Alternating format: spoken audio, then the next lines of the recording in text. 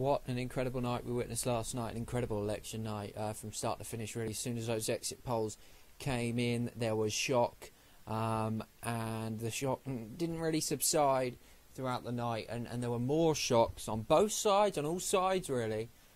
Big people losing their seats, and yeah, just a bad night for the Tories, a good night for Labour, but still not a great night. They didn't win. I'm going to be discussing ultimately why I think Theresa May lost her majority. I think it's 3 reasons, specifically why she lost her majority, what this means for the future, what this means for Brexit, and also whether I think Theresa May should stay, go, UKIP, SNP, etc. Just giving you a bit of analysis on my thoughts for the 2017 even general election, and it might not be the only one of the year. We could yet get another referendum by the end of the year, probably October time, if they decide not to govern on a minority stroke majority with the DUP, which will be a very, very slender majority. Now, that is what we're heading for at the moment. It looks like Theresa May is for now staying on and will form a coalition with the DUP, obviously the Unionist Party in Northern Ireland. They had 10 seats, very good night for them last night. Sinn Féin had an okay night as well. I think they got 7 seats. And yeah, so Sinn Féin don't actually sit their seats, so it means that the majority does go, or the seats required for a majority does kind of go down. My predictions were very wrong, I will admit that. I predicted, like many people, a big Conservative majority. It didn't transpire. I did predict losses for the SNP. Granted, not as many as they lost. Liberal Democrats had a better night than I thought. Plaid Cymru had a better night than I thought. The Green Party had a very similar night to what I thought. UKIP had equally a very similar night to what I thought. Only thing that was worse for UKIP was their vote share. But let's just talk about then.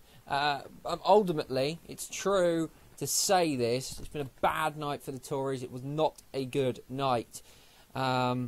And it wasn't a good night for Brexiteers. I'm not happy. I'm not confident.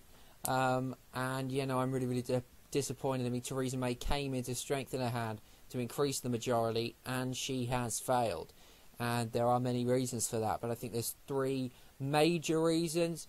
I think there's 2 reasons that have happened, you know, in the election, that if we wouldn't have seen them happen, would have changed the result. And I also think there's another reason for it as well, and we'll go through it. I think one of the big things is the fact that the youth vote turned out in mass to vote for Jeremy Corbyn last night. There's talk of 72% voter turnout for 18 to 24-year-olds. That's up from about 41% in 2015. That is huge, and about 70% of 16 to 22-year-olds, 18 to 24-year-olds, sorry, vote or would say they were going to vote Labour, and no doubt they did. That has meant that marginal seats that the Tories thought they had, target seats, have gone comfortably to the Labour Party. And where universities are, due to the free tuition pledge that Jeremy Corbyn and his party made, it meant that majorities were, increased there if Labour had them, and if they didn't, they were able to win some. London certainly came through for Labour as well. I think, again, a lot of that was due to the youth vote. And I mean, simply, it's off the premise of Labour buying the youth's vote. So I'm going to be real with you here. I think the youth, 18 to 24-year-olds, stereotypically, ideologically driven. I think it just goes to show what happens when you put people through, 12 odd years of left-wing education. During high school, you're never ever, whenever socialism spoke about, it spoke about in a positive light, and not that it's failed multiply. And no surprise really that they've come out ideologically driven as socialists, without the premise, without the knowledge that the socialism has failed. Hell, perhaps they do know. And yeah, they've been convinced with free stuff, free tuition, which doesn't help. I mean, it's not worked in Scotland in reducing the divide in people going to university. At the end of the day, university should be for the best people. It should not be for everyone. And the way the system is at the moment, you know, tuition fees are there, and you do get them, but you don't have to start paying back your tuition fee until you earn a certain amount of money. And if you don't earn a certain amount of money, you may never ever have to pay back your tuition fee. And when you do earn a certain amount of money, it's not, you know, a substantial amount of money coming from your salary. So I think the system works very well, and I think it's in many ways selfish. Okay, maybe not selfish, but for the Labour Party, they have certainly bought the youth vote, and they've promised free stuff, and it seems like 18 to 24-year-olds seem to have not grasped the concept yet that nothing is free in life. And although, yes, they may be getting these free stuff at this age, but once they get a job and they have a house and they have a kid, you know, in 10 years or so time, they'll start to realise, oh, nothing is free, now we've got to pay, and now, you know, the country's got to pick up the pieces. Now, luckily, I think we'll avoid a Jeremy Corbyn government and a Jeremy Corbyn administration pushing through his agenda, which I think is a good thing. But the fact that the youth have been manipulated so easily is very, very worrying, in my opinion. And ultimately, I think a lot of it as well is the fact that 18 to 24-year-olds weren't old enough really to understand, unless they've looked in depth at, you know, the IRA, as I have. They don't necessarily understand just how brutal and vicious and murderous the IRA were, and how Corbyn's links, and in many people regard it as support, outright support for the IRA, you know, hasn't really been a big thing with the youth, because they simply don't know the sheer horrific nature of the IRA, you know, as much as perhaps people a hell of a lot older. Same with the Falklands War. Again, young people perhaps don't know a lot about the Falklands War. Corbyn called it a Tory plot. You know, it is what it is at the end of the day. As I say, Labour has been able to manipulate with a Marxist kind of approach the young vote with free stuff and free tuition. Unfortunately, you know, what they will learn later on in life is nothing is free in life. But luckily, I don't think the Corbyn administration will be going through this election, at least. So that's what I think's a big thing. Look, I said if youth turn out in big numbers, we're in trouble, and it proved to be the case. I did not expect a 72 monster turnout. I expected over 50%. In fact, that's what I predicted. I got that right, but I did not expect 72%. That is insane. You know, I suppose you have to, in some respects, give credit to the youth, although I think they've been manipulated, and I think their vote has been bought. They did get off their arse. They did finally show that they give a shit. So I suppose, in some respects, we should praise them. But I don't think it's complete blame on young people and the 18 to 24-year-olds as to what happened in this election. I think another massive factor, and I think the second big factor, is the fact that the UKIP vote dissolved, but 1/3 of the UKIP vote went to the Labour Party, and I simply do not understand that. And UKIPers out there have to hang their head in shame if they voted for anybody other than the Tory Party last night, because they have jeopardised Brexit in doing so. 1/3 voting for Labour, to me, is absolutely insane. Again, convinced with free stuff. I understand a lot of UKIP supporters came originally from Labour. There were Labour UKIP switches. That was a thing. But at the end of the day, surely as a UKIPper, your main things are Brexit, immigration reform, tackling terrorism. All three of which Corbyn has a bad record on. And has, well, not a bad record on, terrorist tackling he does. Brexit and immigration he doesn't, but he has said that, you know, from what he's been saying, who knows where he is for Brexit, who knows you know, where he stands on that. And as for immigration, he's said he doesn't want to put a number on it. So I think it's absolutely insane that they have voted for the Labour Party, and ultimately they are traitors. I'm gonna put it out there right now, outright traitors. They really are. I can understand the UKIP vote a little bit more than the Labour vote, but I cannot for the life of me understand the Labour vote. I really, really can't. You have jeopardised Brexit, and even though Jeremy Corbyn has not got in, you have jeopardised Brexit by removing Theresa May's majority in the House of Commons, and meaning that the Brexit that we get now will certainly not be the Brexit that the British people voted for on, I was about to say June the 8th, but that wasn't the date, June the 23rd, June the 24th, can't remember what day it was. So they have to take big blame, and I think if the youth didn't turn out, and they turned out the way they did in 2015, then I think we'd have seen a massive majority for the Conservatives. And I think if the Labour vote, if the UKIP vote would have gone, you know, to, you know, even a quarter, so with every 5 votes, you know, every 10 UKIP voters from 2015, if 2 of them stayed with UKIP, you know, 2 went to Labour and 6 went to the Tories, I think that would have been, you know, more than fun. They'd have probably still got a majority. So they are the 2 big things on election night that cost the Tories. Some out of their control, others not out of their control. I think the big thing, though, is that Theresa May's campaign and manifesto was a disaster. Whether we're talking about dementia tax, whether we're talking about fox hunting, it was not necessary. There was no requirement for it. It was a poor campaign. She didn't step up on terrorism until right towards the end. She flip-flopped on issues. She came across as relatively weak, let's be honest here. It was a poor campaign, probably one of the worst campaigns that we've seen the Conservatives run.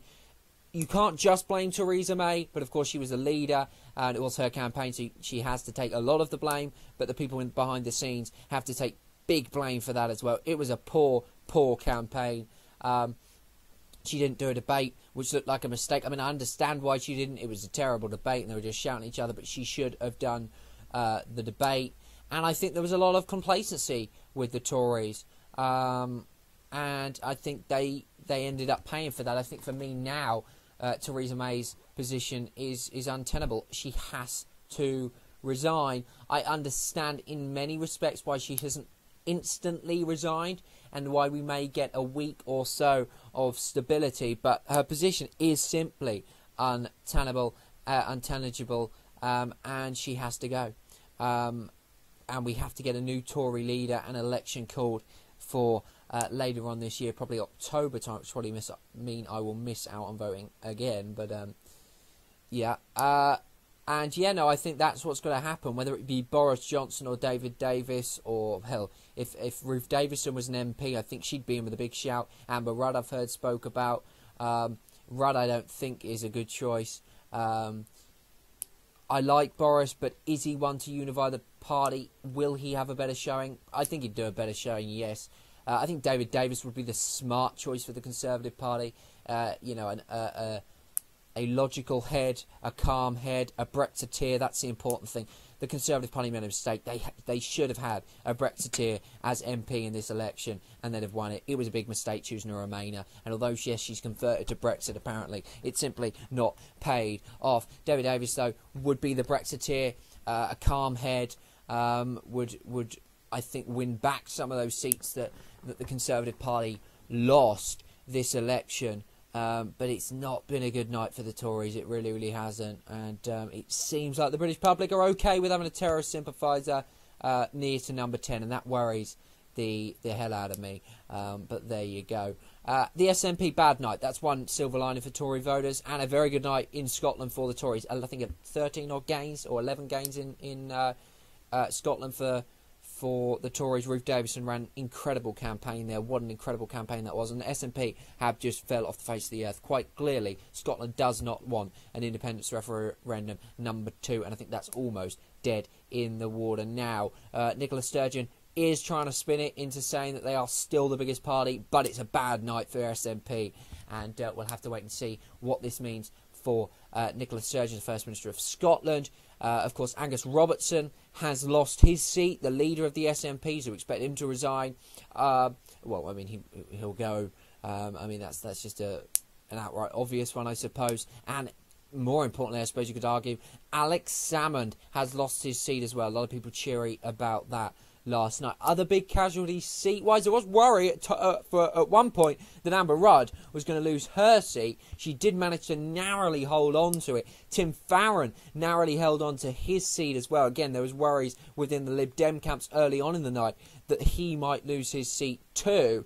But a big loss for the Liberal Democrats has to be the loss of Nick Clegg, of course, was Deputy Prime Minister in the coalition with the Conservative Party in 2010, famously went back on his free tuition fee pledge, and it really cost him and his party, and it looks like he is out of politics. Massive result there. I mean, I did call that before the election, but it's still a seismic shock. I think Alex Salmond was probably the biggest shock of the night. And even in some respects, Ipswich, the guy who writ the Conservative manifesto as part of the Tory manifesto, Ben Grimmer, lost his seat in Ipswich to the Labour Party. Massive loss there. I mean, they had a big majority. And it went Canterbury, went away from the Tories. A massive result there for Labour. One that you just cannot explain. Peterborough, who had a pro-Brexit MP, voted for Brexit in the masses, in the majority, 60-odd% in the EU referendum. UKIP didn't stand to aid that pro-Brexiteer, and they lost their seat. It just doesn't make sense, a lot of it. So, I mean, try and work that one out. Mad results, really, across the board. Liberal Democrats, in the end, a good night. Some gains for them. The Green Party all but lost pretty much everything, bar their solitary seat. I believe Caroline Lucas held on to that, but their vote share massively gone down. It looks like it's almost gone to the Labour Party. So, yeah, I mean, ultimately, nobody, I think, really, apart from possibly Labour, can come out with their heads held high from this, although Labour's still the second biggest party in the country. And I think that just goes to show with, I saw a tweet earlier that said, it's one of the worst Conservative campaigns we've ever seen, and still Labour are the second biggest party. Labour can try and spin this into them winning the election, but they are about 50 or 40 odd seats behind. I think it might actually be 50 seats behind the Conservative Party. So they are still a way off from forming a government, thank God, and being the overall majority, or having the overall majority in the House of Commons. What does this mean for Corbyn? He'll most likely stay, especially if another election is called later on in the year.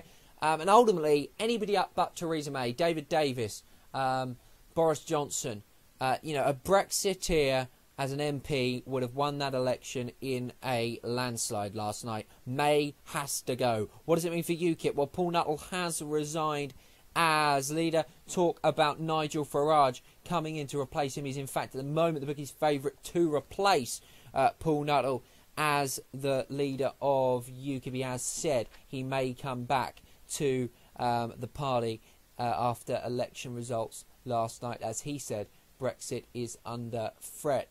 Plaid Cymru had a decent night, although I thought they'd lose seats. They did okay in the end. At the moment, Tim Farron seems like he is not going to be resigning. A mixed bag for the Liberal Democrats. Definitely did well in Scotland, did quite well in London, but did lose elsewhere. So a bit of a random night, really. Liberal Democrats, note on them, Sir Vince Cable did get elected for the Liberal Democrats. Some people are talking about him possibly as the next leader of the Liberal Democrats. Norman Lamb, another one who is being talked about as possibly next leader of the Liberal Democrats. But I don't think that Tim Farron will go. So ultimately, in an election that Theresa May wanted to increase her mandate and, after this election have a strong and stable government, well, it is quite the opposite. The country is in chaos. We currently have a hung parliament. We might be able to sneak a majority, or the Conservatives might be able to sneak a majority with a coalition with the DUP, But Brexit is in jeopardy. The country is in chaos. This election that Theresa May called has not paid off. Surely it's time for Theresa May to leave her position. What a night. What an election. And look, folks, it might not even be the last election of this year. Thanks for watching. I will see you next time. Goodbye.